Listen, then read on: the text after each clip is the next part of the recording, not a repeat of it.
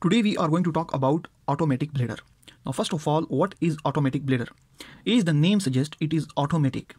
So basically, automatic bladder is a bladder which is out of control, or in which the micturition reflex is occurring automatically without the control of patient. Why automatic bladder occurs? Automatic bladder occurs when there is injury of the spinal cord. There is injury of spinal cord, but the sacral segment is intact. For example, there is injury of the lumbar region, this region, or above the lumbar region, but this sacral segment is intact. Now, to understand the automatic bladder, we must summarize the micturition reflex, and then we will understand it fully. Now, we have made a full video about micturition reflex. If you properly want to understand this thing, you can watch those videos, but I am going to quickly summarize this thing.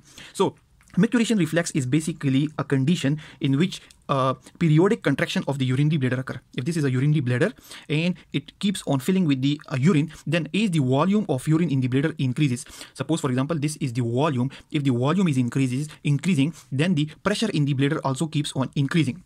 Now, this has been plotted with this on this graph. You see, when the volume of the urine in the bladder increases, this pressure in the bladder also keeps on increasing. But there are two types of pressure. One is this red color basal pressure, which is basically the tone in the wall of urinary bladder, which is basically increasing with the increasing amount of urine in the bladder. So it is increasing with the volume. But on top of this basal pressure, acute periodic contraction of the urinary bladders are occurring at every level. Suppose for example, this is a contraction wave, this is a contraction wave, this is a contraction wave, and these contraction waves occur for some time and then they disappear. But the frequency and the intensity of these waves, they keep on increasing. They keep on increasing with the increasing volume. Suppose for example at 200 ml, at this level the pressure will be at this much, but if the micturition waves occur, the pressure will rise this much and it will come down. Then if the pressure, the volume increases to suppose for example the 400, the pressure will be at this level. But if the wave occur, the micturition contraction or micturition wave occur, the pressure will suddenly increase to this level, and then it will come down. So these waves, these contraction waves, they occur due to the micturition reflex. The micturition reflex is basically responsible for generating the micturition waves or micturition contraction, and which basically lead to periodic contraction of the urinary bladder. Periodic contraction of the urinary bladder is basically important for emptying of the urinary bladder or urination process. Now, how this micturition reflex starts?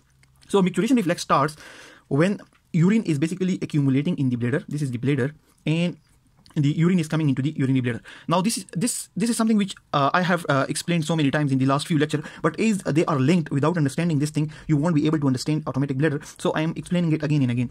As the urine starts entering the urinary bladder, there are stretch receptors throughout the urinary bladder, but specifically they are present at the posterior urethra. When urine comes and touches that segment, the sensory stretch receptor, they get activated, they get stretched, and they send signals to the spinal cord.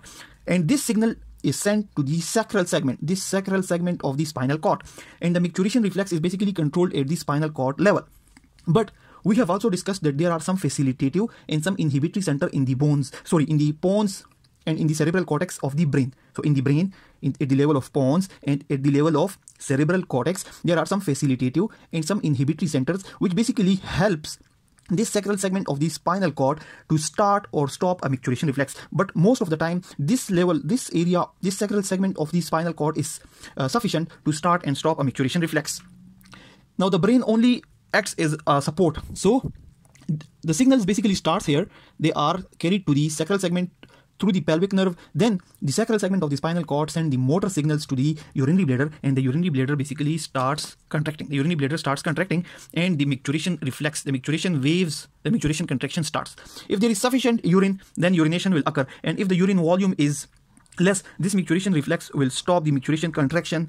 The micturition wave will disappear, and as the volume of urine in the bladder increases, it will start again. Now, this thing is going on. Signals are sent to the spinal cord, and spinal cord starts send the motor signals through the same pelvic nerve, and it starts contraction of the urinary bladder, which basically pushes the urine through the urethra outside the body. Now, we have previously discussed that urination or micturition is also in our voluntary control through the this external sphincter. Now this is the external sphincter, and this is basically innervated through the pudendal nerve, which contains the somatic nerve fibers, and these fibers basically they are fibers which the human being can voluntarily control. So urination is in the voluntary control up to some extent. What happens is that if this area is damaged, the connection of the urinary bladder, the connection of the sacral segment of the spinal cord with the pons and cerebral cortex is lost. The facilitative and the inhibitory signals which were coming down to the spinal cord from the brain, now they are cut. They are no more coming to the sacral segment. So this area become automatic. This area becomes sort of automatic, and it basically starts the micturition reflex and stops it on its own without the help of brain. But when the injury occurs, there is a condition known as spinal shock.